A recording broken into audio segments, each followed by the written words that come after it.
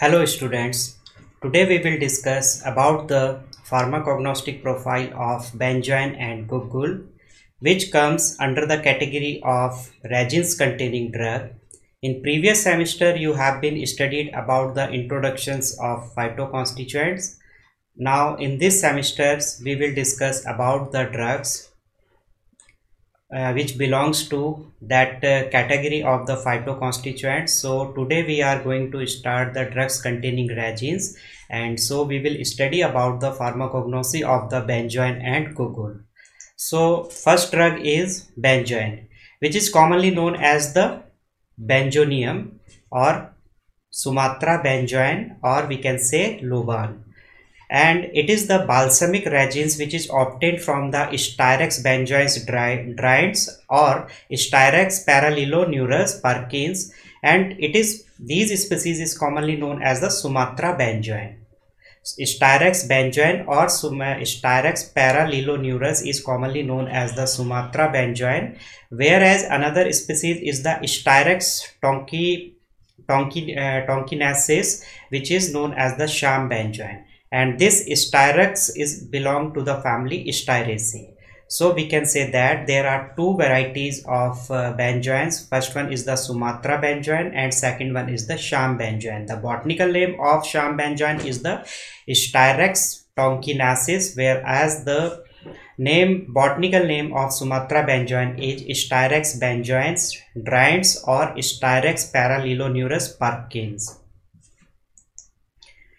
And if we talk about the geographical sources of this drug, so it is indigenous to Southeastern Asia, and Sumatra benzoin is generally cultivated in Sumatra Islands, Malacca, Malaya, Java and Borneo, whereas Sham benzoin cultivated in Thailand and Vietnam. And these are the collections of preparations. So the plants of benzoins not grow in India, it is actually imported from the Indonesia. So benzoin is the pathological resins which can be collected by making the incisions at the base of the plants. So you can see that this resins formation is there, and this resins formed at the cavity which is known as the cytogenous cavity, or we can say the cytogenolysis cavity.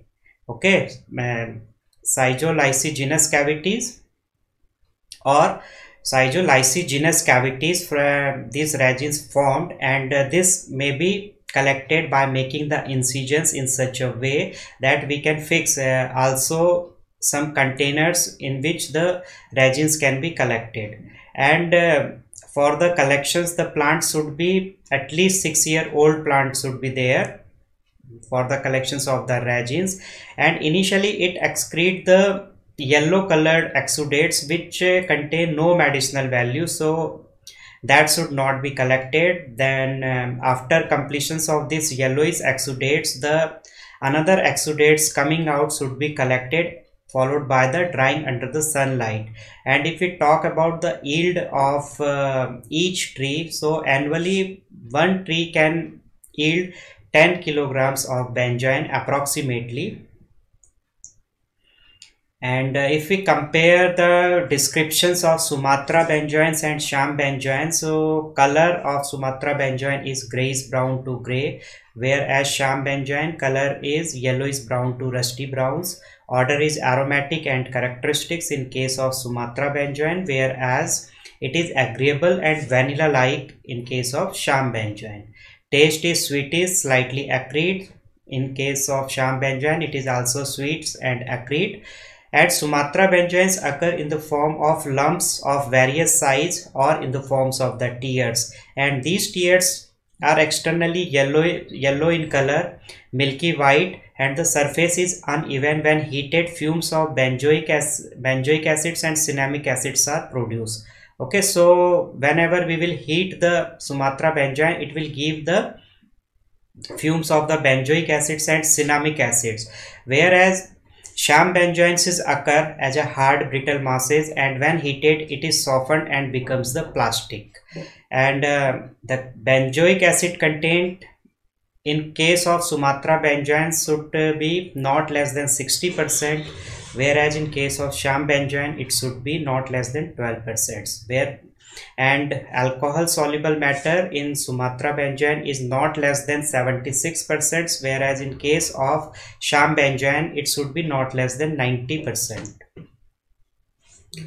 Now the chemical constituents. So Sumatra benzoin contain the balsamic acids, which is composed of the benzoic acids and cinnamic acids. Okay, balsamic acid is the compositions of the benzoic acids and cinnamic acids, and esters derived from them. So we written here that Sumatra benzoin contain free balsamic acids, benzoic acids and cinnamic acid, and esters derived from them. And it also contains the triterpenoid acids such as summa reginolic acids and cia reginolic acids.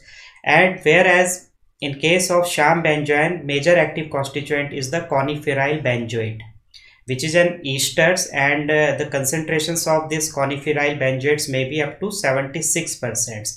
And Sham benzoins differ from Sumatra variety particularly in the concentrations of the cinnamic acids.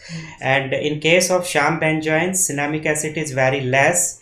So this cinnamic acid is responsible for the order of benzaldehyde when it is heated with the potassium permanganate solution. So that is the reasons why Sham benzoins not give the order of benzaldehyde on heating with potassium permanganate, whereas Sumatra benzoin give the this order. So because of this cinnamic acid, which is not present in Sham benzoin, or we can say it is present in very less amount in compared to the Sumatra benzoins. And other phytoconstituents like sterols, vanillin, phenylpropyl cinnamates may also be present in the drug. And these are the chemical tested. In first test we will take the alcoholic solutions of benzoin and it will treat with the water, so it will form the milky white color. And in another test, if we take the benzoin in a test tube followed by heating, and this test tube should be closed with the help of glass slide, with the help of glass slide, followed by the observations of this glass slide under the microscope, so we can observe the crystals of cinnamic acids. Another test is if it add few drops of sulfuric acid in the benzoin solution, so dark brown color will obtained in case of Sumatra benzoin, whereas dark purple color is obtained in case of Sham benzoin. And last test is when potassium permanganate is treated with the benzoin followed by heating, so there will be the order of benzaldehyde in case of Sumatra benzoin, whereas no order in case of Sham benzoin, as we already discussed in the chemical constituent that this smell is because of the cinnamic acids which is not present in the Sham benzoin. So this test is negative for the Sham benzoin. And if we talk about the uses of the drug, so it is commonly used as an irritant, expectorant, carminative and diuretic. Externally it is used as antiseptic and protective, and it is also used in the form of tincture of benzoin and as an inhalations in the treatment of upper respiratory tract infections. And it is preferred to reduce the rancidity of the fat and oils in the preparations of the benzoated lard. And in industry it is used to fix the odor of some cosmetics like incense, soaps, perfumes, and to mask the taste of some pharmaceutical preparation. So it is all about the benzoin drugs. Now next drug is the Guggul, which is commonly known as the scented bdellium, or we can say Commiphora vitae, and biologically it consists oleogumragenes which is obtained from Commiphora mucul, which is belong to family Burseraceae. And geographically it is native to Africa. In India it is commonly cultivated in the Rajasthan, Haryana and Gujarat. And if we talk about the cultivations and collections, so sandy loam soil with the gypsum content should be preferred for the cultivations of these drugs, and the pH of the soil should be 7.5 to 9, and this plant can be propagated either by the seed or by the stem cutting method. So both methods can be used for the propagations. Seed methods may also be used, as well as stem cutting methods can also be used, and these seeds should be collected during July to September, whereas if we want to plant by stem cutting, so we should follow the process during either in the month of June or during October to November. And resins can be collected by making the incisions on the stems, and the age of the plant at the time of collections of resins should be 5 years. So we can say that the plant should be at least 5 years old when we want to collect resins from particular plant, and these trees exudes a yellow color resins, which is known as the gum guggul or guggulu, and it has a balsamic odor.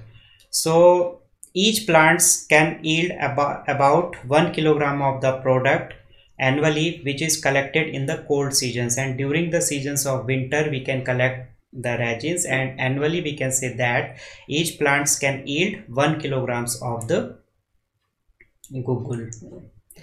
Then if we talk about the macroscopic descriptions of the drug, so it is pale yellow or brown in color, odor is agreeable, aromatic or balsamic, taste is characteristics bitter, size 0.5 to 1 to 2.5 centimeter in diameter. It is round or irregular mass or agglomerated tears. Tears are transparent with the waxy surface and brittle in nature, and it is sticky to touch, partially soluble in alcohol, and with water on triturations it forms the emulsion. And these are the chemical constituents. So Guggul, sterone, Z and E is the major active constituents. It contains resins, gums, volatile oils. Other constituents are lignin, lipids, diterpenes, steroids, Guggul sterols, first, second, third, fourth, and mucolol, myricyl alcohol, beta cetosterol, quercetin, linoleic acid, stearic acid, palmitic acids are also present, and volatile oils like myrcene, dimyrcene, caryophyllines are also present.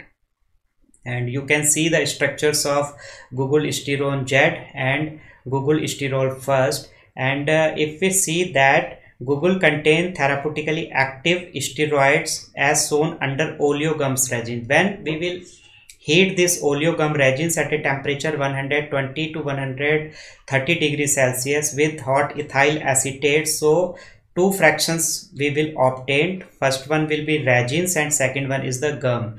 Gum is the insoluble portions and it may be approximately 60%, whereas resin is the soluble portions and it may be up to 30%. And these resins may be acidic or neutral. So acidic fractions of resins is useful as an anti-inflammatory agent, whereas neutral fractions may be non-ketonic part and ketonic part. So non-ketonic part is 88%, whereas ketonic part is 12%.